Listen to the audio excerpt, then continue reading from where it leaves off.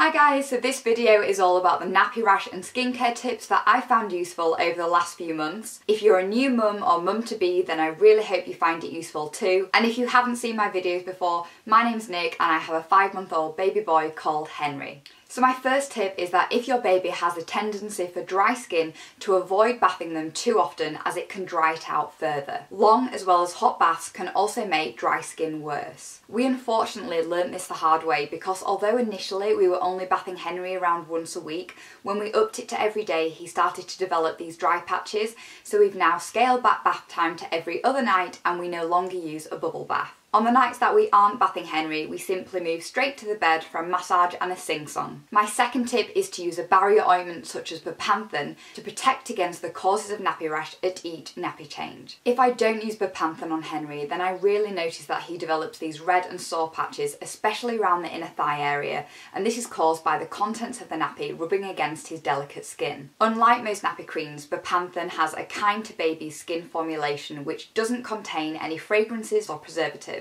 It's so gentle that it can be used from birth and contains provitamin B5 to help the skin to repair its natural barrier. The main thing is to use a barrier ointment to protect healthy skin rather than only using it when you notice a flare-up. My third tip is to keep a nappy caddy stashed with all of your baby's skincare essentials as well as the changing mat at the end of your bed so that you don't need to leave your room during the night or early morning for a nappy change. I keep my nappy caddy stashed with nappies, gentle wipes, a barrier ointment, a muslin, nappy bags and of course a spare change of clothes just in case there's an accident. I also find the nappy caddy useful for the evening routine, so after a bath we come into the bedroom and we pop on a barrier ointment, a new nappy and of course a clean sleep suit. My fourth tip is to use just warm water and cotton wool at nappy changes for the first few weeks. I found it useful to use a top and tail bowl for this, as I popped warm water in one side and my cotton wool in the other, and for on the go I carried with me a squeezy bottle filled with water and a pack of large cotton pads. I then moved on to water-based and sensitive wipes just for convenience, and luckily these haven't seemed to aggravate his skin. My fifth and final tip is to keep your baby towels on the radiator during bath time, so when your baby gets out of the bath they're nice and warm, and just remember to pat your baby dry as opposed to rubbing at their delicate skin.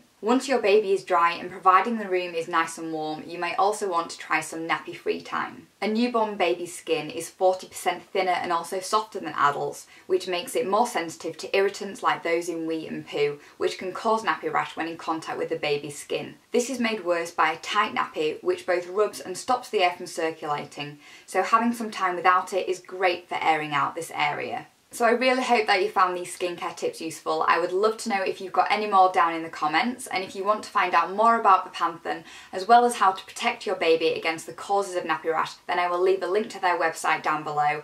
I really recommend bepanthen just because it protects Henry's skin so much better than all of the other nappy creams that I've used. The last 5 months really have been such a roller coaster, with perhaps the first 6 weeks being the toughest.